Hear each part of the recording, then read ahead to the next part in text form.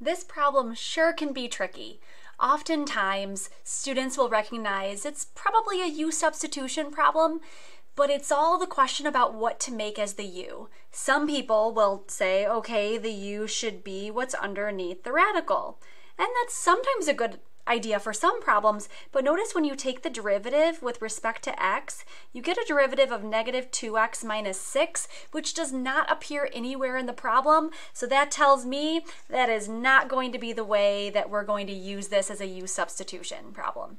In fact, it will require us to complete the square, and I think it'll look like this first arcsine problem, or we're going to be able to set it up to look like that arcsine problem. So the first thing this does require is it does require us to complete the square. I am going to factor out a -1 kind of over here to the side from x squared and 6x. Now I'm going to complete the square. To complete the square, I have to take the b value and divide it by 2 and then square that. And when I do that, I can see that to complete the square requires adding 9.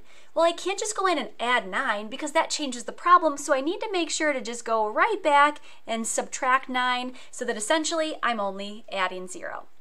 So now I can rewrite this as a binomial squared, or x plus 3 squared. That's what I just did with this trinomial right here. And then I have this -9, but I really didn't subtract 9. If you distribute back in this -1, you can see that that's actually a +9. And I'm going to rewrite this by flipping it around so it looks like 9 minus x plus 3 squared. Why did I do that? Because it'll now look like this form when I put it back under the radical. So let's take a look.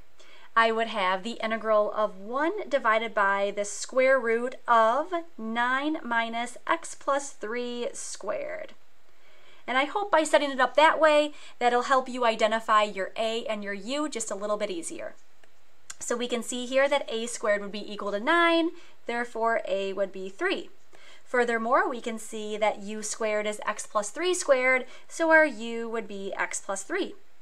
Taking the derivative of both sides with respect to x, I would have that, and then if I multiplied over the dx, we can see that du can simply be substituted for dx.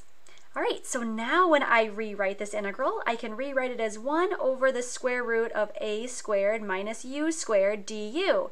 And hey, that looks exactly like this u substitution form over here for arcsine. So to integrate it, we would have arcsine of u over a plus c, and all we have to do is substitute back in our u and our a.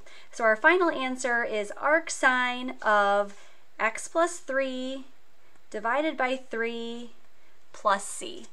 And that is how you solve this indefinite integral that looks a little bit tricky from the beginning.